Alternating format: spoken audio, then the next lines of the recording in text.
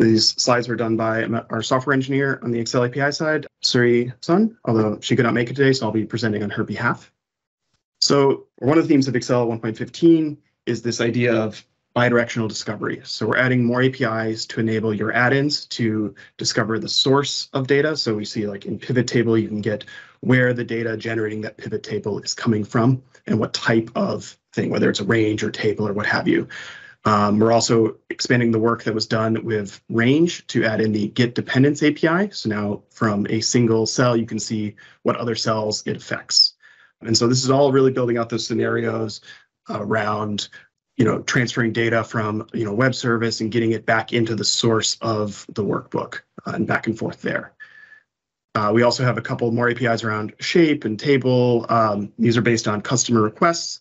Remember, we have our M365 developer suggestions, which I think was linked earlier, but we will have links to later in the presentation, where you can request features. We do look at that to help prioritize new additions to the API surface. So how do you use these new APIs while they're in preview? First, you need to change your CDN reference from 1.1 to beta. So this will get you the new stuff. And then if you want IntelliSense, reference the @types at office-js-preview.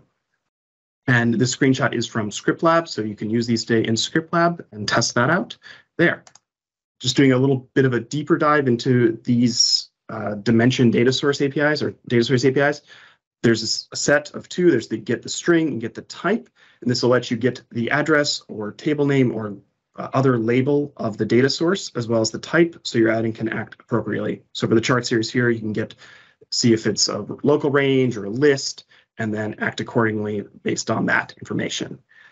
We have some sample code here. If you're unable to type this very fast, we will be posting these slides afterwards in the blog summary.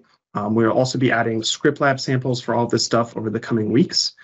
So please let us know if there are particular scenarios you're curious about or challenges you have while testing these out yourself. We're also adding the pivot table data source APIs, very similar to the chart series, string and the type, so you can figure out if that pivot table is generated from a table or a range and see that address of it, address or table name, and again, act accordingly. And some source code there. We're going to do a little demo of these APIs prepared by Sri. Now, I'm going to play a video on the next slide. So there's a little music. Make sure your speakers are adjusted accordingly. Again, if you are unable to see the video, we'll be posting all this later, so don't fret too much. All right, with that, let's play this little demo.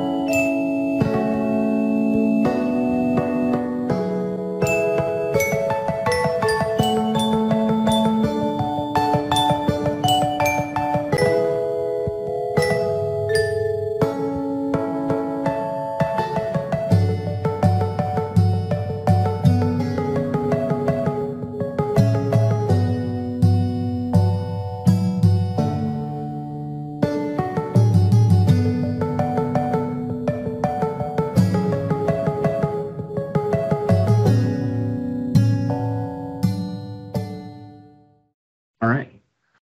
Cool, and that is the update on Excel 1.15.